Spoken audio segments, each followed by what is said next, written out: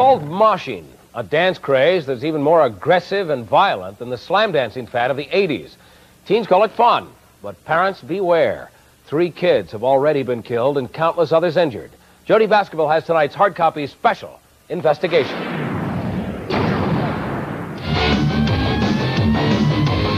It's a frenzied dance that builds to manic mayhem.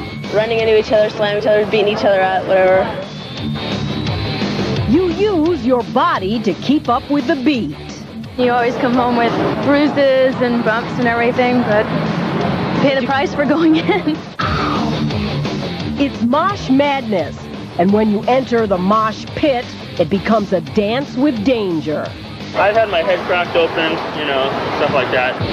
Moshing is the latest dance craze to capture the hearts and the minds of the generation they call X. At clubs like the Troubador in Los Angeles, mosh pits spring up whenever there's a band that carries the right kind of beat. But watch out. They can get hostile. I mean, someone might accidentally bump you, and then some guy would get, really upset and punch him, or, just... Punch you, punch a girl? Oh, sure. I've gotten hit before. That's why some moshers take special precautions before they go into the pit. Do you wear this into the mosh pit? That's what I wear in the mosh pit. Why? Huh? Why? Because I don't want people to hit me in the face. So you want to wear this. What? Oh, see? And as the moshing beat builds, so does the violence. So far, 3 deaths have been reported last year and more than 1,000 injuries. Moshing is going to continue to occur. I don't see that stopping. But where the serious injuries are going to occur, they can stop the music and ask them not to do it.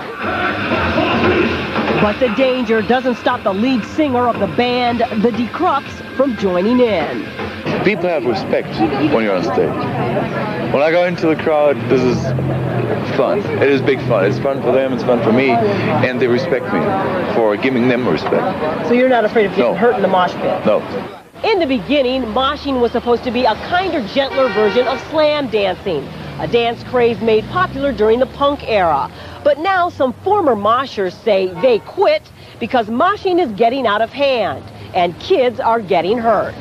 Some of the moshers we talked to have the scars to prove it. I got this scar right here. I just got trampled, and some guy with a spike bracelet fell on top of me and gouged into my leg. I was about 13 years old. Someone pulled a knife in the middle of the pit, and that was pretty scary.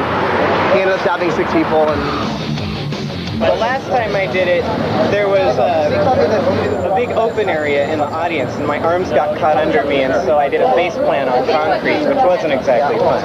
Everybody get hurt, and they want to crash. No spikes? No spikes. Many moshers come to the clubs dressed to impress, but spikes are a no-no. Tight security helps keep moshing injuries down, but despite the risks, some moshers don't want to quit. It's just pure adrenaline in the pit. You're slamming into people, it just pumps you up. You just have this great high when you're in there.